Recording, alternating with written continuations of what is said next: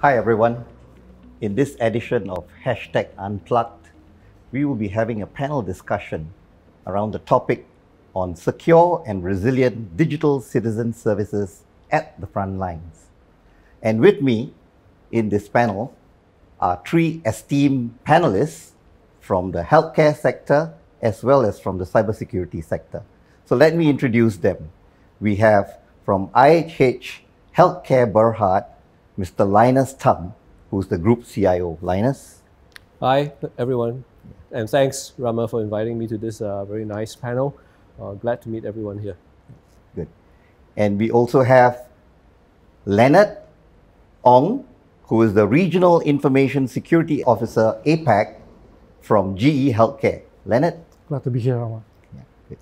And last but not least, we have Mr. Alvin Rodriguez, who is the Field Chief Security Officer, APAC, from Infoblox. Alvin.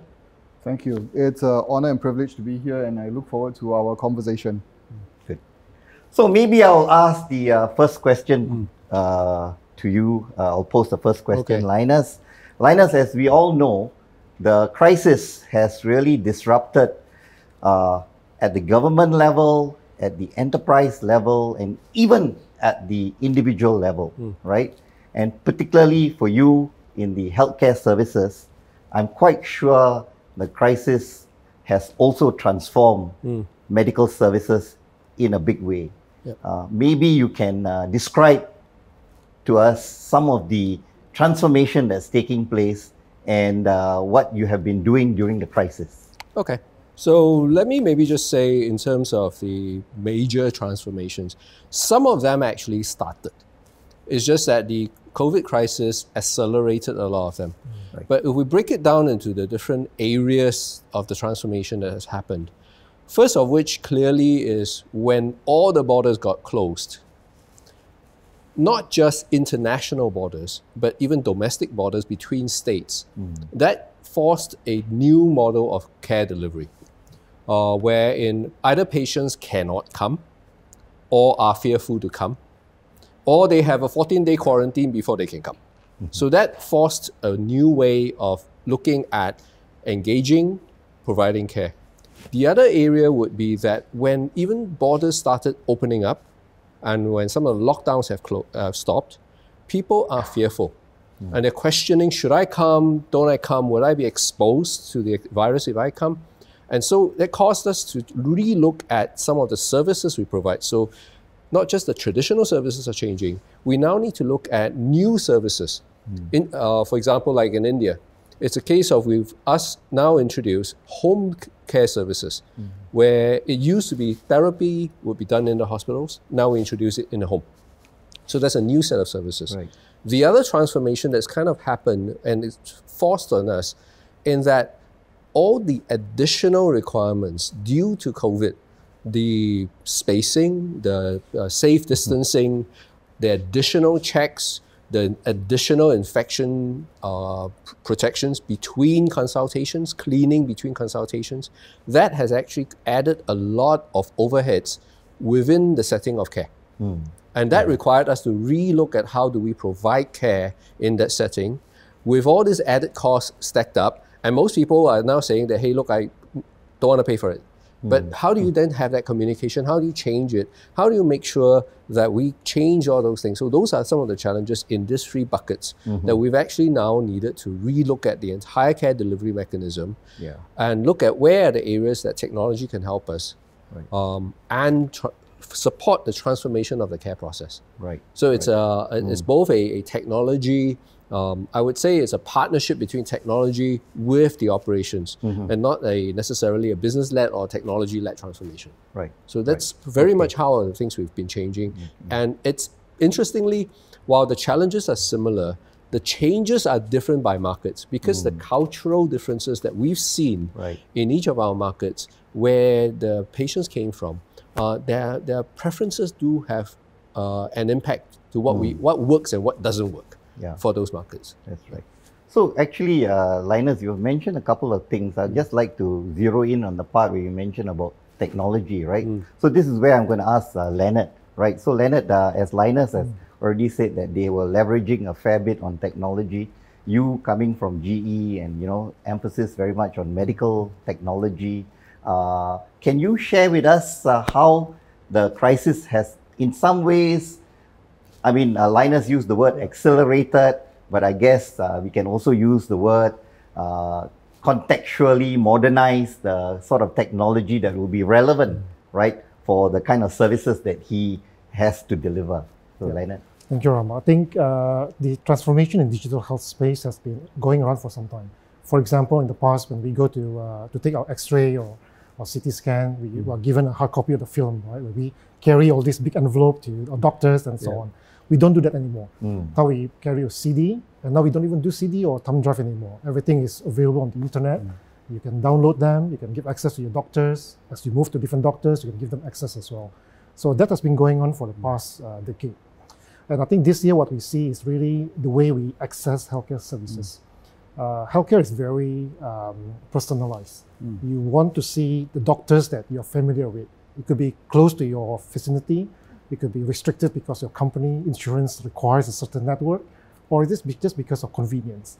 But now, because of what Linus mentioned, that there's restriction in movement and so on, we really have to move to digital because you don't want to expose yourself into a higher risk by going for simple illness, and you know you may get exposed to something which is bigger. And that I think has really exposed the need to go digital. And for example, telemedicine. I think that's something which is very apparent in Singapore and many parts of the world. But telemedicine is much more than just speaking to your doctor over mobile phone. Actually, there are a lot of processes behind it. You have to do a filtering question because not all consultations are suitable for telemedicine. And then when you see a doctor, your medical record has to be available electronically. And that's really changing the way the clinics are accessing data from perhaps some clinics still use paper and pen. Now you can't do that anymore. And thirdly, how about your dispensary? So when doctors are prescribing drugs, you want to send the medicine to your home. And there's an additional logistic around it. So this whole transformation, in fact, is simply just going digital. There are a lot of business process around it. Right. So Leonard, related to what you've just described about providing convenience, you are also playing the role of the information security officer. And, you know, and we've heard of many cases where during this crisis, a lot of vulnerabilities, you know, are being exposed. Can you describe some of the threats that you have heard, especially from your clients? Yep. We'll be glad to. Probably I will provide 2 examples, and my colleagues here, my colleague panelists will be able to share more. So for example, earlier this year, there was a research that was done that a lot of medical images are floating around the internet. And the numbers are astounding. There are about 1.19 billion images coming from 3.5 million scans. So that's about 4 images per scans, right? And that's floating on the internet. And why is that? It's because when we go to transform ourselves digitally, and all these medical images are available as a picture, it's a standard DICOM images, we forgot to secure that, right? So sometimes doctors just give a URL link, and you got your CT scan, ultrasound, X-rays. Some did it slightly better, just protected with a simple username password, but they may not do the actual stuff like vulnerability scanning, penetration tests, doing all the necessary stuff because it is medical. It's not e-commerce website, it's not the internet banking, so the mindset is there. But the number is astounding. Fortunately, those images are floating around. Right. It's been checked that none of them is from Singapore, but half of them from the US. Right. But it is a good example whereby we transform ourselves, but we've forgotten to do the basic. And I think we shouldn't do the same mistake when we come to telemedicine and assessing the use of IoTs and so on for acute treatment and so on. Right. So thank you very much, Leonard, for sharing with us some of the vulnerabilities associated with some of the conveniences that you're providing, right, from a medical technology point of view. So this is when I'm going to ask Elvin. Elvin, you come from the cybersecurity tech sector, and I'm quite sure what Leonard has shared is nothing new, and you may have even heard about more threats. Yes. So what is Infoblox, the company which you are working with, has done to mitigate some of the threats that you've heard so far? Well, actually, before even going down the Infoblox route, like any cybersecurity practitioner, what we need to do is understand your business process. How are you actually delivering that medical service? You know, is it telemedicine, or is it on-prem through a clinic whereby you have the additional processes like, you know, what Leonard was described and what Linus has also described.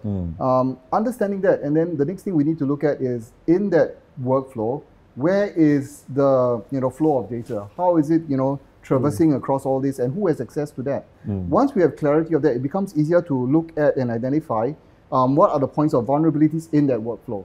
Because it's not just putting a solution there, it's contextualizing the solution against the business landscape, against the operation landscape, that makes it valuable, that makes it meaningful. And we all know that in today's environment, hackers are very, very interested in patient records for the very simple reason that financial information that they once was interested in is now easy to change. If my account, my credit card information is being compromised, all I need to do is just give the bank a call, and in less than 5 minutes, that 16-digit associated with me will be nullified. But if I have high blood pressure, or if I have AIDS, for example, and that information gets out, right? The hacker can come back to me and blackmail me. Do you want people to know that you have AIDS? Public embarrassment. Do I want that? No, I don't. So I get subjected to that. Or share with my other family members that I may have a chronic disease, for example, and tell them that, did you know that he's going this treatment and he doesn't have enough money and I'm here to help. So social engineering, impersonation, all can come into the picture. Right. Or still, spam me with a lot of emails telling me about this drug that has a cure for the ailments that I have, right? So that's from that's from an individual standpoint. From a company standpoint, what we find is that hospitals, clinics, all those, what I would like to call custodians and stewards of our patient records, want two things. Number one, they want to avoid disruption to medical services. Number two, they want to protect patient records, right? So just hold that thought for a while. This is where I want to ask Linus, right? So Linus, what Alvin has shared, I would say poses a big challenge for you. Why I say that is because when you're looking from a healthcare services point of view, there are so many touch points, right? As Alvin has said, from the financial information point of view, and then you have the patient records, and then not to forget, like what Leonard said, from the medical equipment which you're using. I mean, all these will probably be covered as part of your governance, part of your education process. So share with us what goes on, as you manage this, right, within the hospitals, and now even at remote sites. What is sort of thought process that goes through, with the kind of work that you're doing? So I would say it's a case of now doing everything that we were doing a lot faster, a lot more intensely, and also at the same time needing to be a lot more agile and dynamic. Because resilience and all that comes into the fact of the matter is they change. Right. The attack vectors change so frequently. The exposures change so quickly. And we've just got to adapt quickly. One of the lessons we've learned over the past couple of years was that whatever we put in place or plan to put in place, because it takes time to roll it out to such a huge network. That's right. Even whatever we've decided there, it almost like there's a new thing that comes up that kind of renders it almost impotent before you're done implementing it. So how do you keep adjusting for it? And so I guess one of our approaches so far, we've taken a slightly different approach now to say that no, in the past, healthcare tended to outsource a lot. At least for us, we tended to outsource. Partly, I guess, because cybersecurity experts are so few and far in between.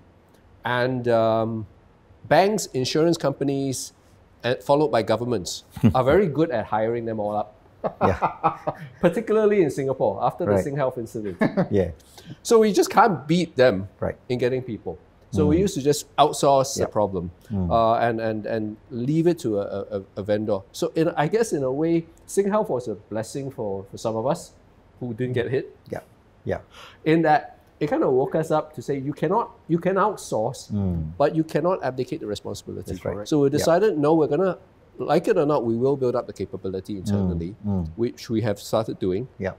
And we then also look out and then started sourcing. Right. And we decided we're going to architect the capability ourselves. Okay. And source for partners who will fit into the architecture with the necessary scalability, flexibility, and all that we want. So it's a bit of a moving into a hybrid. We're not going to try to build everything internally. That's impossible. Right. Right. And certainly the technology, the tools, and all that out there, we're not going to try to reinvent all those. Right. But we now need to make sure that we pick the right ones. We understand them well enough to know what we're going to implement. Because when you outsource, the partner you outsource to will pick everything that they are familiar with or they have a strong partnership with. Yeah. But then that's the limit of what you can get. If something new comes along, someone will say that you are missing this in your repertoire. You need to add it in. The problem then is that we could end up adding a lot of things that overlap, wherein that translates to unnecessary costs. But my bigger worry is worse. You add, and you end up having gaps in between despite all the things that you have added. That's true. Then when you get a breach, just in that little gap, which every one of these hackers are very good at exploiting, then the bot will come around and say, you spend all that money. Why are you still getting attacked? You promised me you got all this done. I some time back, when my boss told me, can you guarantee me if you did all this that you won't get an attack? Right. I told him I'll do everything possible to prevent a preventable attack, but I will not guarantee it to you. I thought he was almost ready to fire me on the spot. So I told him, I said, if I guarantee you, I'm lying. I can't guarantee that. Right. So that's the situation. So we're trying to respond that way. Right. But I'd just like to add on to one point that you said. I think right now what's happened is that we are paying a lot of attention because heightened by COVID. There's a lot more attacks, a lot more phishing exercises. We've been monitoring, we're seeing huge spikes in phishing and spam and even attempts to break in. Huge spikes in that. But these are actually malicious actors. The problem is we've now somehow maybe taken the eye off a little bit because of all this attention on the weakest link, which is actually the end user. Humans.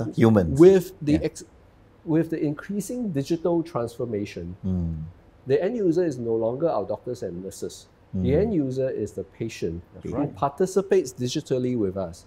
And for all you know, a lot of those X-ray images that you mentioned may well be a patient kind of like just innocently, I got this X-ray or MRI on a CD, I'm sending it to my father for him to have a look at it on an unencrypted email channel. Or I load it into Dropbox, personal Dropbox, which is not exactly the most secure environments that you want to load a file. And that's how it's exposed. Right. So that, in my mind, it may well be eventually one of the weak links in this whole ecosystem. We can tighten everything in our environment, put policies in place, put tools, put mechanisms to protect. But we can't take over our patients' mobile phones and PCs. Neither would they allow us to. Yeah, true. That's right. So that's something which I don't know. Maybe you can talk to that as well. As the whole ecosystem. No, you're spot on that. When you think about the value chain, when you think about the entire user interaction, you need to think about it holistically. From the producer, the content curator, or the producer, the deliverer, and then the consumer.